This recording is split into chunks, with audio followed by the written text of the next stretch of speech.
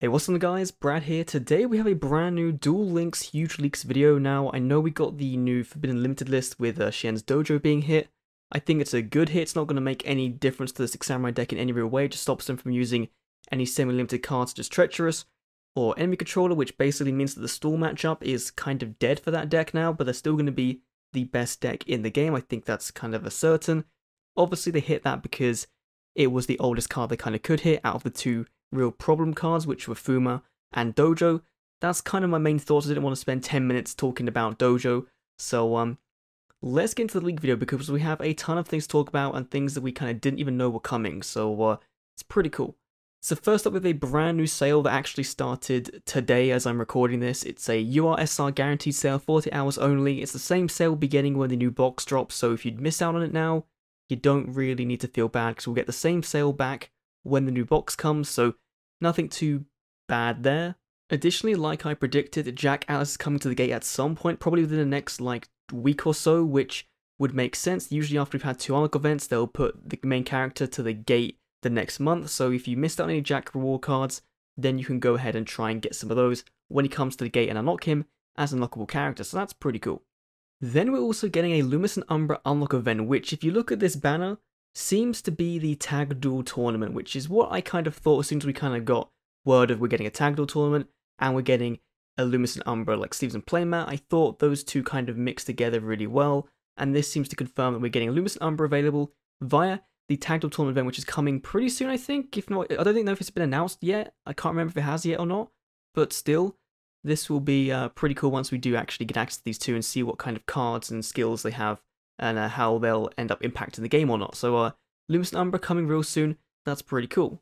However, this could mean that Lumis and Umbra just show up as part of the Tag Duel Tournament event, whereas they could still be unlockable at some point in the future in their own kind of event. We do have the mat and sleeves in the game files for them as well. But we do have the art asset for the Tag Duel Tournament card lottery, which shows us two brand new cards we're getting into the game. So first up, we're getting Splendid Venus. It's a level 8 light fairy, 2800 attack, 2400 defense. All non-fairy monsters lose 500 attack and defense, and the activation and effects of spell track cards activated on your field cannot be negated, so it's kind of a counter to Legendary Six Samurai Shien in a way, but given we're getting some new Dark Lord support, this could fit in very well with that one that special summons a fairy from the grave when it's special summoned, so that could work really nicely. Additionally, I know someone's going to be very happy with this. We're getting Red Rising Dragon as a UR, level 6 Dragon Synchro, 1200 attack, 1600 defense, requires a Fiend Tuner plus 1 non-tuner monster, so works really well with the Flare Resonator, Dark Resonator, those kind of things. When this card is synchro summoned, you could target one Resonator monster in your graveyard, special summon it. You cannot special summon monster in your extra deck at the turn you activate this effect, except for Dark Dragon Synchro, so that's pretty much Red Dragon Archfiend and maybe a few others. During your main phase, except to turn this card into the graveyard, you can banish this card from your graveyard and then target two level 1 Resonator monsters in your graveyard and special summon them both. Now, I don't think we have any level 1 Resonators in the game right now. I might be wrong about that, we might be getting some in the new box, I can't remember. But this effect of Red Rising Dragon might not be as prevalent as the first one is to basically kind of step up into going into like a Red Dragon Archfiend, using Red Rising Dragon as like a surrogate for it. Then we have a new campaign for Red Eyes Black Drag, which I'm really excited about. Shows Red Eyes, shows gems, but importantly, it's a prismatic version of the original starter deck Joey artwork, which we don't have in Duel Links, which is really, really cool. And it's my favorite Red Eyes artwork. I think it's the best one. It's the one they use in the show. It's the most classic.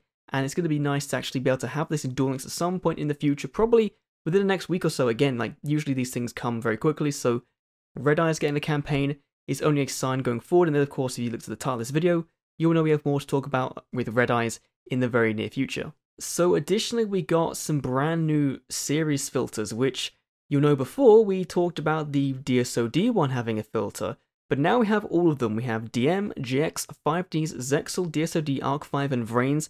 And now we have Series 5 KC Grand Championship, which means we could be seeing characters like Leon or Siegfried von Schroeder, or maybe any of like the other characters. Like Grandpa was technically there as another character. There's a bunch of filler characters as well. What was her name? With a teddy bear. I can't remember her name off the top of my head now, but she was there as well. So maybe that means we'll be seeing more DM era characters in this new kind of series filter world, because the DM world is getting pretty full up right now. So that'd be cool if we do actually get some brand new characters from the Grand Championship, which is an arc that is usually quite overlooked, but Konami have been giving us more support in the TCG and OCG for that arc and cards from the arc, so that should be really cool to see. Additionally, in May, we're getting a roaming Odion event, which we did not know about, and I wonder if Konami are purposely taking their time to actually give us the upcoming updates for May, because usually we would have heard about them by now. Usually it's around the 23rd, 24th of the month we actually get the updates, so I'm expecting us to have an announcement in the app like within the next 2 days or so, telling us exactly what's coming in May and beyond, and Odion seems to be a pretty much surefire get for that month. So for Odion's new cards, we have Great Protector, level 4 Dark, 0 attack, 2000 defense. Any monster destroyed by battle is shuffled into the deck instead of going to the graveyard. That kind of works in a way with his, it's very similar to his Endless Trap Hell skill, where you just kind of shuffle all the traps back into the deck and draw one random one.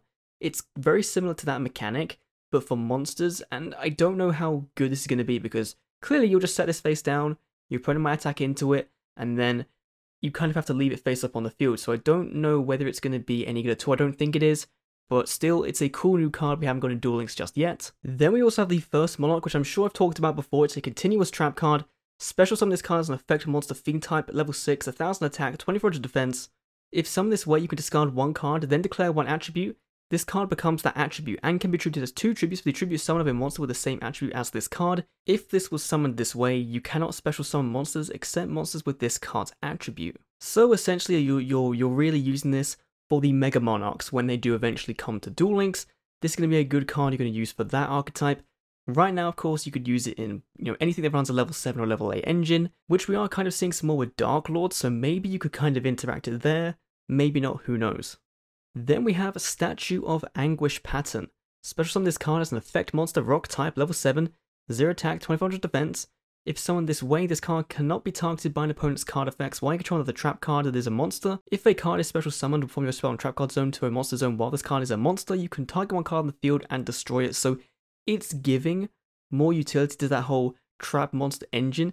And I like these two cards, even if you don't use like the first Monarch's effect to kind of work around and get into bigger Monarchs. Even if it's just a big defensive wall, then that's pretty good.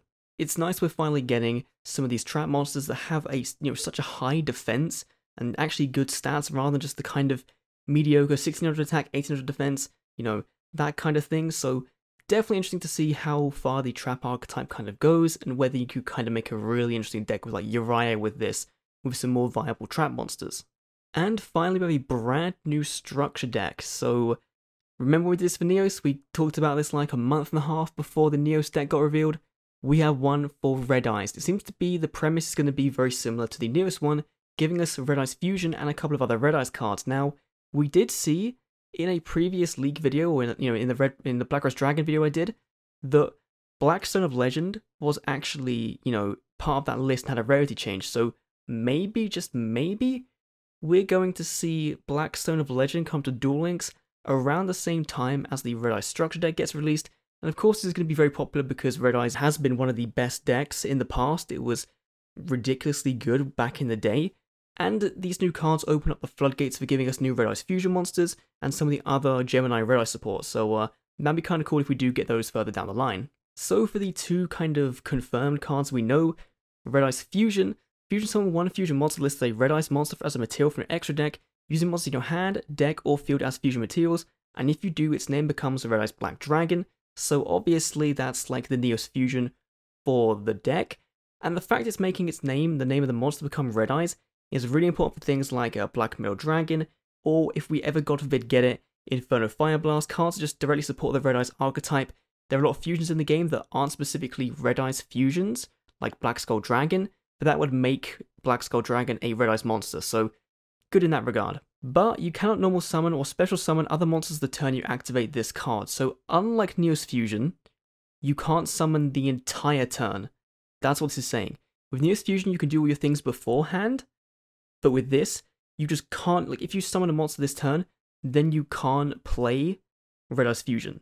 So it's a bit more fair in that regard, but I think the monsters you can be getting out with this are going to be a bit more explosive and a bit more destructive than, say, Brave Neos, which is pretty much the only target you really go into with that Neos Fusion card. And the final card is Return of the Red Eyes. It's a continuous trap. If you control a Red Eyes monster except Black Chick, you can target one normal monster in your graveyard, special summon it. Of course, this is getting out more Red Eyes in your graveyard, eventually leading you to go into an Exceed Summon play with the Red Eyes Flare Metal Dragon, which we won't get for ages, and I really don't think we're going to be getting for a while even when Exceed Summoning does come.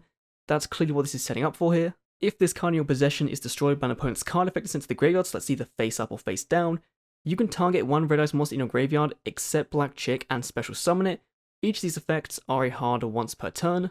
This is just really good for baiting your opponent to destroying your back row, which in Duel Links I feel like you kind of want to do with 6 Samurai. There are a ton of other back row that you kind of want to get rid of and deal with before you kind of go in if you're not playing with something that can negate spell and trap cards outright.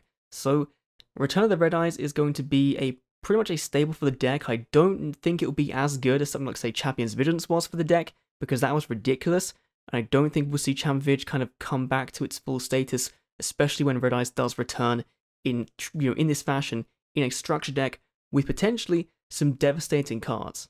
But that is all the leaks for today. If you guys did enjoy, let me know your thoughts in the comments down below. What are you most excited for? Of course, this Red Eyes deck is going to be a while out. And again, like I said, we're probably going to have the upcoming updates for Duel Links happen today or tomorrow, sometime around then. So look forward to a video covering that as well. Legacy Duels content is coming. I'm kind of grinding my way through the game. It's a very slow process, but I don't really want to do story content, even though I kind of should. It's doing pretty well on YouTube for other people, so who knows. Anyway, thanks for watching. I'll see you all in the next Duel Links video. See you then. Okay, that's all the time I've got. I gotta get back to playing Legacy of the Duelist on my Nintendo Switch.